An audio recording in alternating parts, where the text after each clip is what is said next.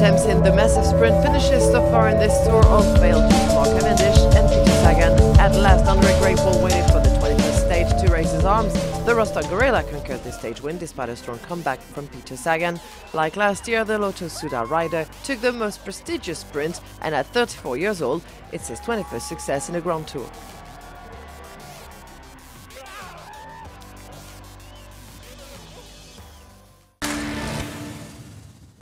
After 3,400 kilometers of effort, the 175 remaining riders of the Tour were taking the start of the last stage to the Champs-Élysées. From Chantilly, passing the magnificent castle, the coronation of Christopher Froome could begin. The Briton entered the club of three-time winners of the Grande Boucle with Greg LeMond and Louison Bobet.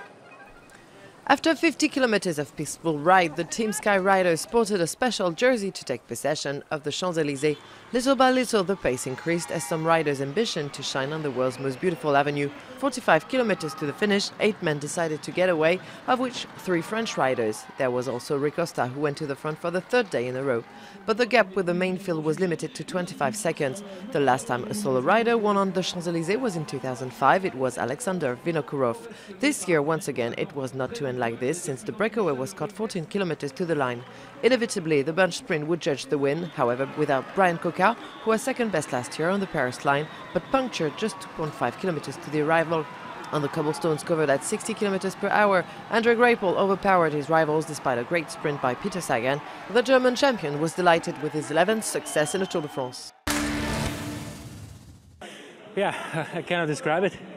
I'm just super proud that it worked out the last day, and also with the team, how they believed in me during the last 3 weeks. They always kept trying. We never could succeed. Now we won 2 stages with Thomas again and me on the Champs-Élysées.